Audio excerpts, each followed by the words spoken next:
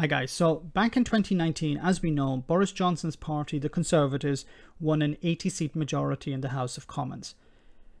Now, under proposed changes to the electoral map, if they had been applied back in 2019, Boris Johnson's party would have won not 80 seats, but perhaps 90 seats.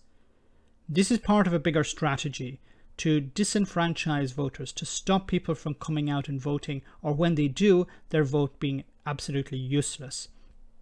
This is something the Conservatives seem to be copying from their friends in the United States, the Republican Party. We've seen it with voter ID, and this is also part of another problem which is called gerrymandering. Now, gerrymandering is not something new. It has been around for a very long time, but what you do is you redraw the map in order to help you basically and hinder the opposition.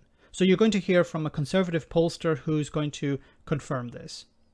No, you don't want to talk about individual constituencies, but is it right that on balance, if the last general election had been fought on these boundaries, Boris Johnson's majority would have been even bigger? Yes, I can now because the embargo's been lifted, so I'm fine. But yes, overall, I think the Conservatives are estimating, I'm estimating that it'll be a gain of about 5 to 10 seats to the Conservatives' advantage. The opposition would lose, obviously, those 5 to 10. It's not just the Labour Party, because Scotland loses seats, Wales loses seats, and therefore it could well impact on both Plaid and the SNP as well as the Labour Party. Okay, there are many things to say about this. Is this a foregone conclusion? No, it's not. If it was applied to 2019, yes, maybe a 90-seat majority. If it was applied to, well, as it's been applied today, would that mean that Boris Johnson would hold a 90-seat majority? Probably not, because there has been a shift taking place.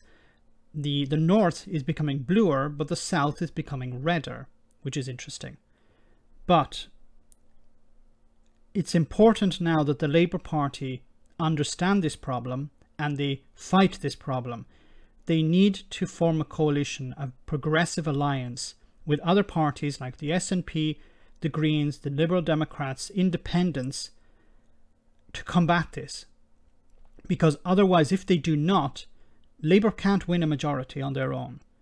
But if they don't form a coalition and form an electoral pact, the Conservatives are likely to be in power forever. Because if they've changed the map now, they can change the map again to help them. Their share of the vote in real terms will decrease, but their power will increase. This is extremely concerning.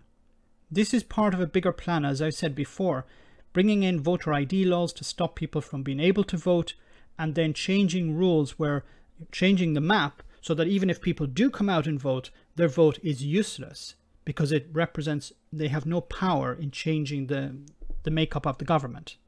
So the Conservatives' only way is to maintain something like this. The Labour Party need to form a coalition, get into power. They don't even need many policies. They just need to get into power. Then introduce proportional representation, a real proportional representation, not some half-arsed measure. Implement it, call an election, and then you would have a new government, a coalition government, but you would have the Tories out of power.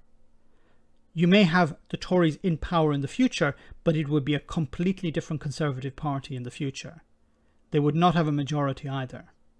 You would have a party, you would have a government that's more representative of the people. First past the post is not. So if the Labour Party don't do something about this, you're going to have Boris Johnson or the Conservative or another Conservative leader in charge for the foreseeable future.